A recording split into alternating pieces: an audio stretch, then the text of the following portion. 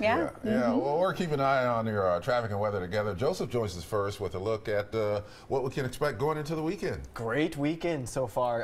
Temperatures going to be in the 70s likely again today. I mean, yesterday was so beautiful. I was outside just kind of taking in some of the sun, checking out some of the leaves, and it was breezy at times, but it was just very comfortable with those temperatures soaring into the lower 70s yesterday. So we have a really good Friday forecast. It's going to be sunny. It's going to be dry, a little windy at times. Right out of the east again. I can see it gusting to about 30-35 miles per hour. Sustained speeds about 10 to 20 this afternoon.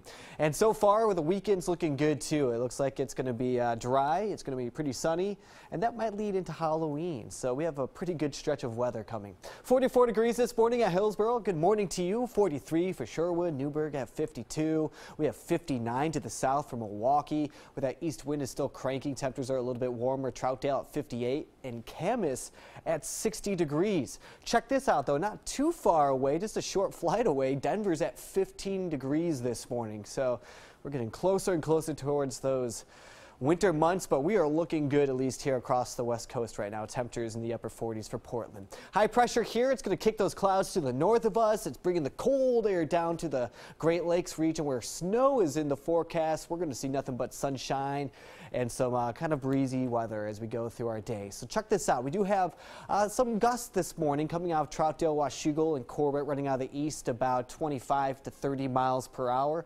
So if you're waking up there, you're going to feel it this morning. Not too bad through the I-5 corridor. Astoria, we're seeing wind speeds about 12 miles per hour.